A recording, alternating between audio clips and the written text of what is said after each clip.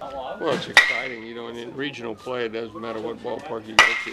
The great thing for us is that we've been here before. We have a comfort zone, and that we've seen the ballpark. You know, you get Xavier or Kansas State that haven't been here. It's a different deal, but it's a great venue, good place to play. We'll have a good crowd, and so we're looking forward to it.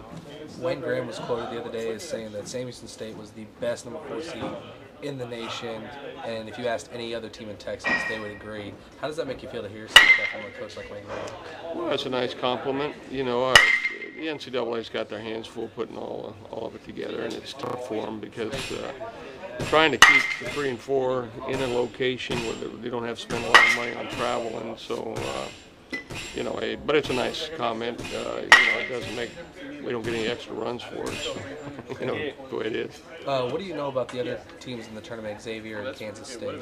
Well, I got to watch the first game, part of the first game, and Kansas State really can put pressure on. They create an offense if you let the leadoff guy get on them. They like to do a lot of hit and runs, a lot of running. Both Xavier and Kansas State have a lot of stolen bases, so they'll put a lot of pressure on creating an offense, try to speed the game up, those type of things. But Kansas State obviously is a well-journeyed team through the Big 12. They've done well in the Big 12, so I don't think they're going to see a lot of things that they haven't seen just from their in-season play. And don't know a lot about Xavier.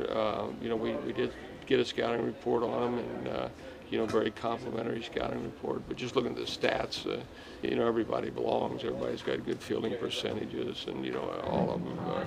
You can look at the stats and understand this is a pretty good team. How do you carry the momentum that you guys built up with your run through the conference tournament, knocking off the number 1 seed in Texas State, really handling them very well, and especially with the rain delay and everything? How do you carry that kind of momentum into the region?